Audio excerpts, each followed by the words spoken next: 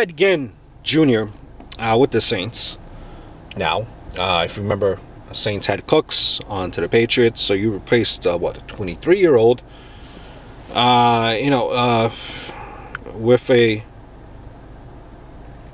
32-year-old. Did the Saints win on that? Cooks has speed, but Saints got a first round out of him when he was disgruntled.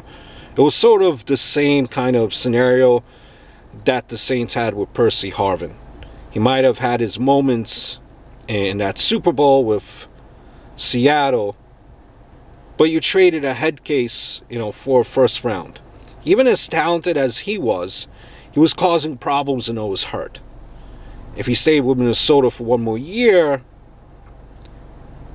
the Saints would have gotten nothing out of him. Instead, they got a guy like Xavier Rhodes. But listen, on to the point of this video. Ted Ginn Jr.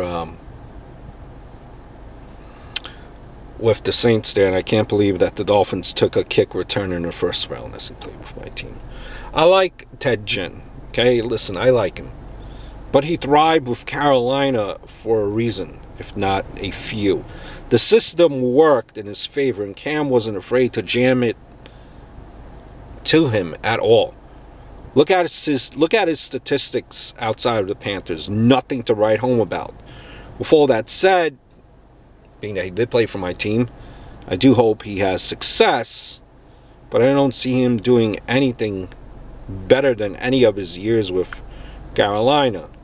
Now you're going to tell me Drew Brees has made wide receiver 1 and 2s out of guys like David Patton, Lance Moore, Henderson, Marquise Colston. You're sure that he might be getting some numbers.